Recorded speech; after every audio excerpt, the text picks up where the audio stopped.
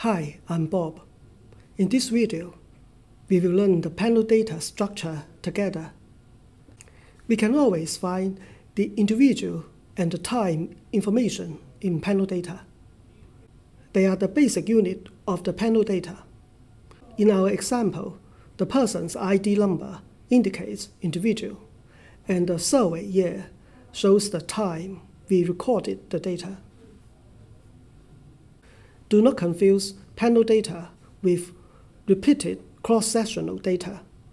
The difference between the panel data and the repeated cross-sectional data is that the latter does not contain the same individual's data over time.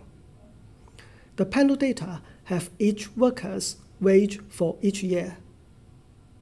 The panel study of income dynamics, PSID, survey data are panel data.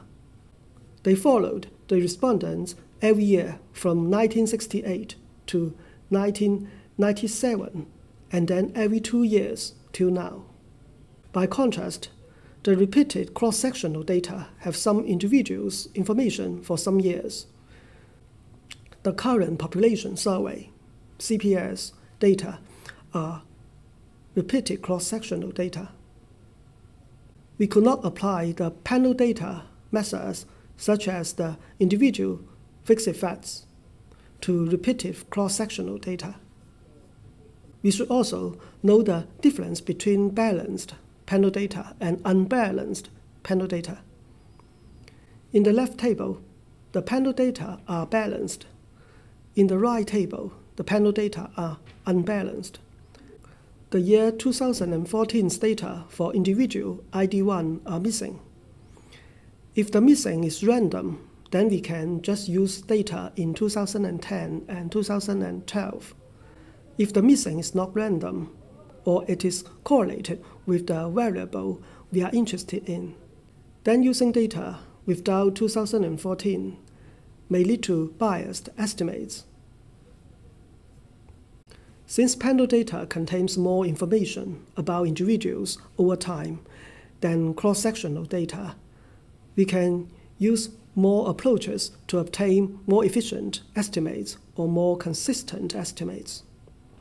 Before we discuss the estimation methods, we take a look at the structure of the panel data.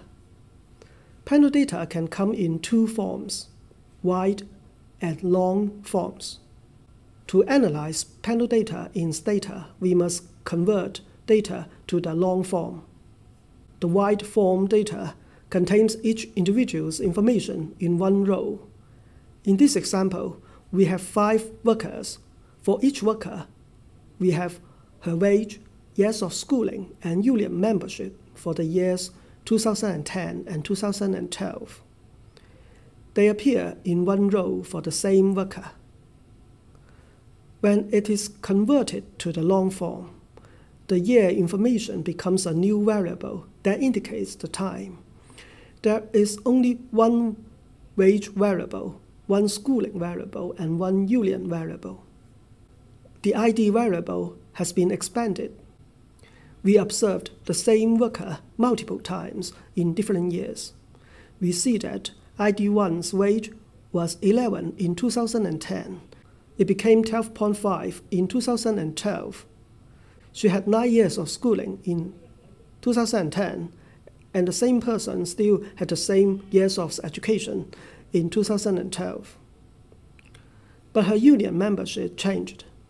Her job was covered by a union contract in 2010, but not in 2012.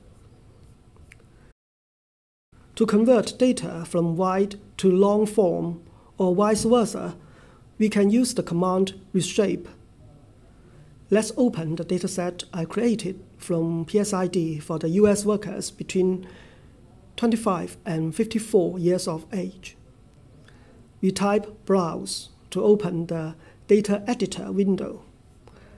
The dataset has 4,586 observations.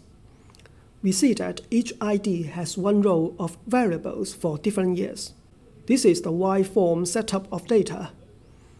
For example, the worker with ID number 5005 was 44 years old in 2010. He's a man. He earned $17.8 per hour in 2010. He has 10 years of schooling, lived in the South, and was not a union member in 2010.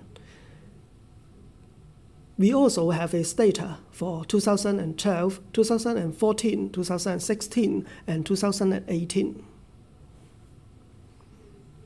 To convert this to long form, we type reshape long, followed by the variable's names. After the comma, we specify two options. The I option specifies the individual's ID information. The J option specifies the time information. The time variable is a new variable in the long form. It comes from the services attached to the variables. We must give it a name, like year.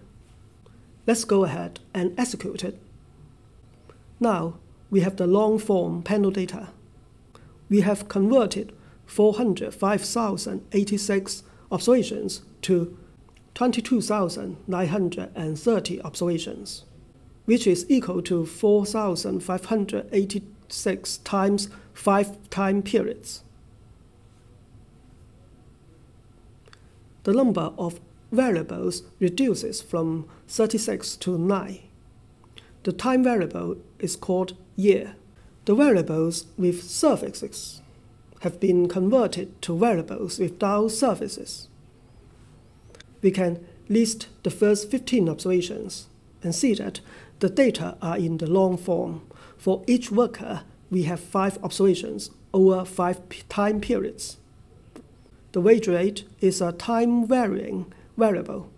It changes over time for the workers who earn wages. Years of schooling and gender are time-invariant variables, meaning that they are constant over time. In other words, the worker has the same educational attainment and the same gender for each year. There are missing data for the union and the log wage variables. We tell Stata it is a panel data structure by typing xtset ID year. The panel variable is the ID, and the time variable is the year in our dataset. It is a balanced panel data. But if our models use variables with missing data, then the sample for the models will be unbalanced.